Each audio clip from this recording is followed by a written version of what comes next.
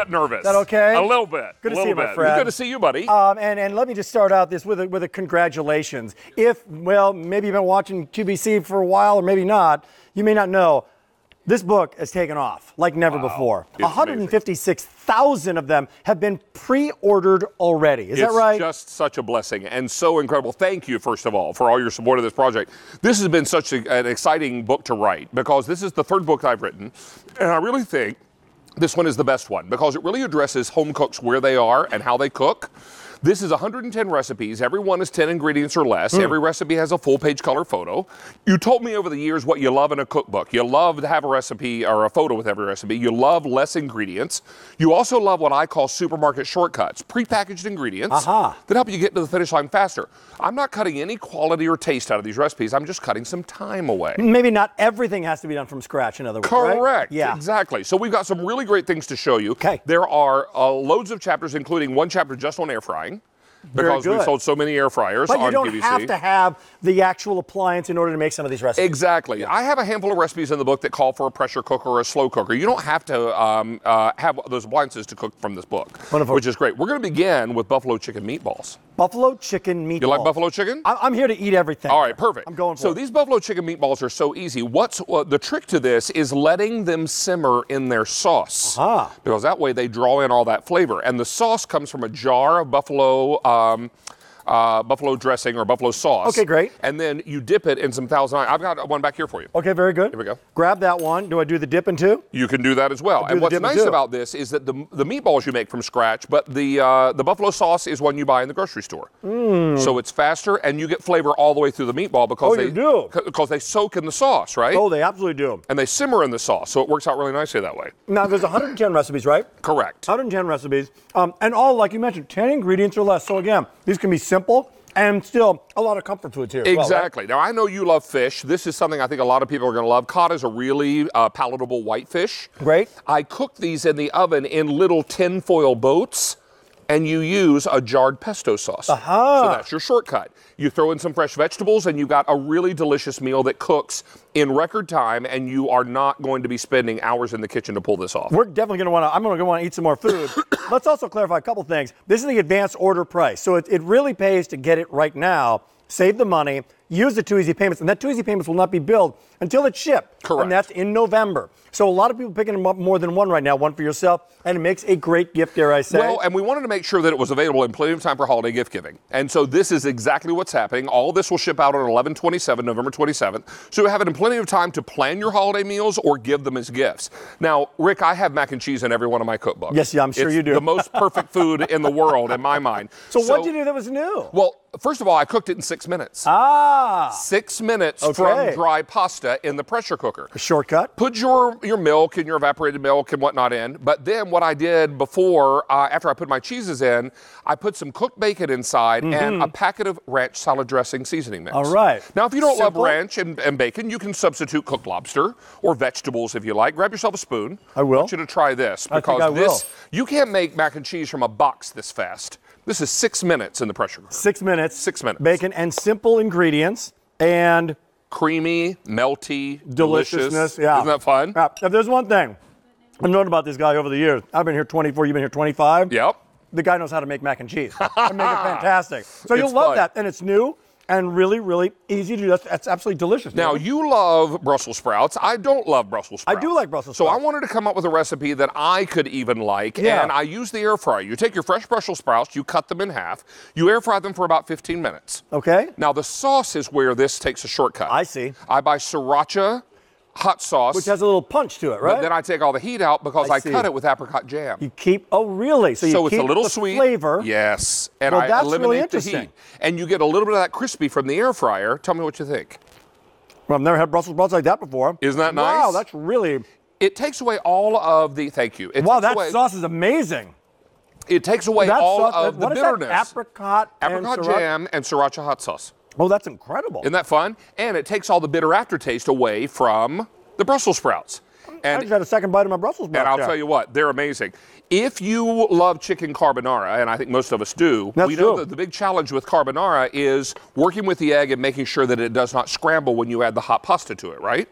I don't have any egg in this carbonara. I substituted the egg with mascarpone cheese. Huh. So the mascarpone cheese binds it, and then you don't have that egg to worry with and fuss with. And I use rotisserie chicken to make this faster.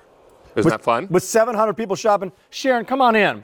Join us. One little bite. Fascinated by the carbonara because that's one of my favorite things to order at a restaurant, and yeah, So we'll have trying to you make try it at that. home is difficult. But let me ask you about Yeah, your wait. little ones. Yeah. Your little ones love French toast? Yeah. Yeah. Would they love French toast sticks? Yeah. And what if you could make them at home and not have to buy them frozen in the grocery store? And I could be in control of my ingredients, maybe? Exactly. Now you're going to buy Texas toast to make these. You're going to cut them into little planks, but then you're going to crush up some honey bunches of oat cereal. What? You're going to coat it in that along with some egg, and then you can always dip it in some cinnamon butter dip. Oh, I have wait. some Got some right here. If you'd like to add You some go cinnamon dipping. butter dip, All right.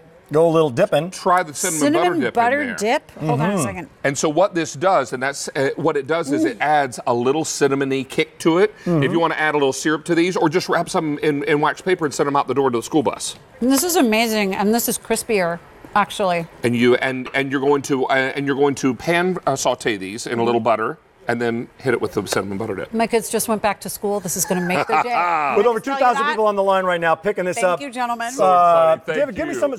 some of the basics of what you wanted to do in this again. The shortcuts. Well, 110 again- recipes. Didn't you do something with the font and make it easier to look at? We easier sure to read? did. Our customers told us loud and clear they wanted bigger font and they wanted darker font. That's great. in I'll the book. take it. So we did both, right? I'm getting older just like the rest of us. So I need a bigger print and I need darker print. That's so you're great. going to be able to read this better. If you're wondering why, and here's a little look inside. Valerie Bertinelli wrote my foreword. Wonderful. So she's awesome. There's our Stacy who works on our show In the Kitchen with David. Indeed. Every chapter has a photo for its chapter opener. There are the buffalo chicken meatballs. This is the actual photography from the book. So we wanted to give you a little sneak peek at some of the fun pictures inside the book. That's panzanella bread salad, Italian bread salad. That's Salisbury steak. Oh, looks so good. And this is Asian barbecue chicken thighs. Then, of course, you've got pork schnitzel. These are butternut squash cubes with fresh sage. Wow. Then there's a noodles and more noodles chapter. That's yucca Maine. It's called Old Sober in New Orleans. You eat that after a night of partying. Yeah, you do. Some steamed mussels. Lots of fun photos in the book. Every photo, that's cake batter milkshake, Black Forest. Now that looks cake pretty batter. good. Yeah, it's unbelievable. And then the air frying chapter, these are Sure. empanadas, all kinds of fun things. And the best thing about the book is that every recipe is easy. Every recipe is accessible. But please don't think we have a finished book. We don't. Our book is blank. Because all the recipes are done. I just finished the final manuscript last week. Wow. So the book is in layout and design now at Random House. Hot off the press, huh? And then it'll ship out on November 27th. So we're going to get one when you get one. So that's going to be exciting. How about... As you're shopping right now, use automated ordering, by the way. We're kind of busy on traditional phone lines. Use your QVC app. He's back. 156,000. No, it'd be 158,000. Is that right? Wow. So if you'd like to do it, go for it. You know, one of the things that you've talked about, because I presented your book, the last one, which is how long ago was that?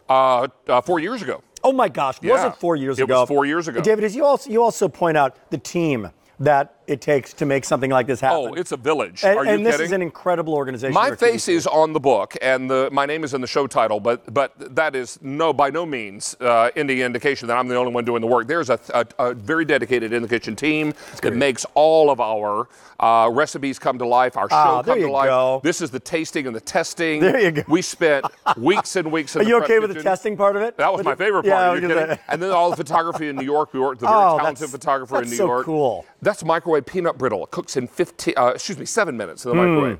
Mexican pizza stack. This was at the cover shoot when we were shooting the cover for the cookbook.